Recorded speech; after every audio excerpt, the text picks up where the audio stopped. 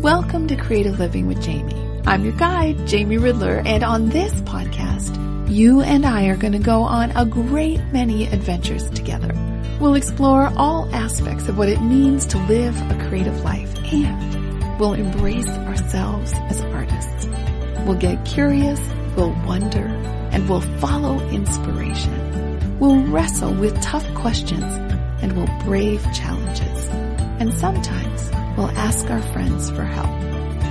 Along the way, we'll discover our courage, our confidence, ourselves, and one another. We'll come to know our artistic hearts, and from there we will create. And that's when the magic happens. Hey there.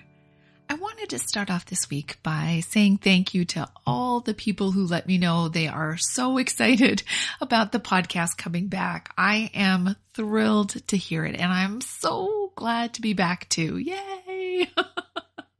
Now, I mentioned in the new trailer that at least for the first little while, it's just going to be you and me. There are so many things that I want to share, and I want to share them directly with you.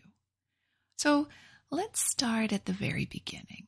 It's a very good place to start. Okay, corny. I know, but my mom loved the sound of music, and so there we have it. Okay, I think we should start by thinking a little bit about creative living, about what it means to live a creative life and to live as a creative. And not only what it means, but also why it matters. I've been coaching creative people for almost 20 years. And one of the things I've witnessed again and again is the great sense of freedom and relief that people experience when they just allow themselves to finally accept that they are creative by nature. When they just let themselves be. What would happen if you fully embraced that you are and always have been an artistic soul? Maybe that means you are always drawn to writing or painting or puppets or poetry. It might also mean you were sensitive to stories, that you noticed colors, that you got lost in music. Maybe it means you love diving down rabbit holes and following your curiosity, always learning, always exploring. What does it mean to you? What were the signs that were always there that signaled you were a creative at heart? Take some time to journal that out, or find a supportive friend to talk it out. If you want to put me on pause and do it, put me on pause. So many of us started out that way, and then it seems that even though we had a creative spirit, somewhere along the line, we got the message that art, whatever the medium, wasn't for us. It was only for the gifted. It was only for the talented. Can you hear my air quotes? It was only for the skinny ones or the pretty ones or the teacher's favorite. As school became more and more focused on gaining a career, the arts continued to become less and less accessible. The gatekeepers became fiercer and fiercer along the way. The positions became fewer and fewer. Better to be smart and get an English degree or learn accounting or, well, pretty much anything else than pursue your art. Maybe if you really insist on sticking with the arts, you could be a teacher. Another thing that sometimes happens is that we're allowed some of the arts, but not others. Like it was okay for us to sew, but not to sing. We could knit, but forget about dancing. And chances are whatever we were allowed, it was because it was either useful, like you were making something practical, like sewing your kids' clothes, or it was play, something you did if you managed to have some free time, after you had done all the things you really needed to do. But I want to tell you that there is a whole world in between. Society has really given us an extremely limited view of what it means to be creative, what art can mean in our lives, and what it means to be an artist, to live a creative life. But the truth is there are millions of artists out there living an entirely different reality.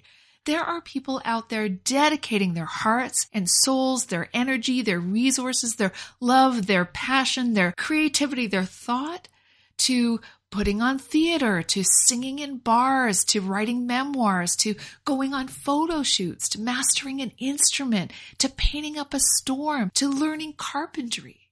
Their work matters in a deep and profound way.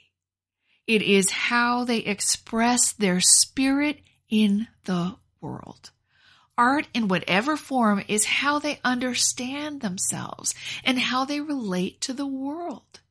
It's what they're called to do, and they answer, whether they're paid for it or not, whether anyone else gets it or not. They build a body of work that comes out of their very heart.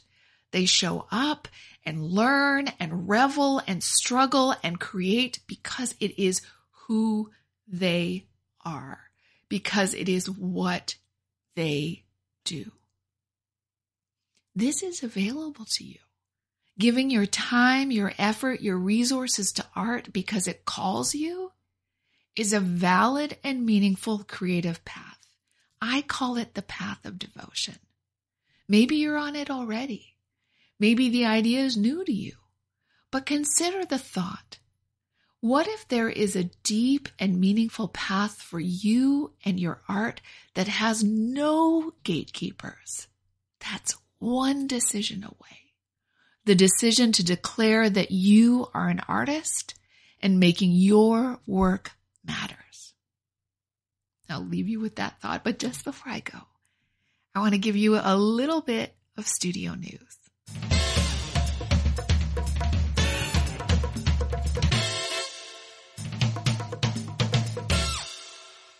We're just about coming up to spring, and that means it's time for the Spring Studio Yearbook. The yearbook is a fill-in-the-blank creative journal designed to help you bring your creativity to life this season. You'll learn to look for inspiration, acknowledge your achievements, and bring powerful focus to the way you spend your days. You'll tune in to the rhythms of the season, and you'll dream under the full moon. This simple journal holds all the practices I have personally followed to build and live my creative life. I know it will support you in creating yours. Check it out over at openthedoor.ca. Okay, one last thing before I go. I'm going to leave you with a quote to noodle on. It's from Anne Truitt's wonderful memoir, Daybook. I'm not sure that I can grow as an artist until I can bring myself to accept that I am one. So, gentle listener, what will help you accept that you too are an artist? What will be different the moment you do? Have a beautiful week in your studio, and remember, your life is your studio. I'll see you next time.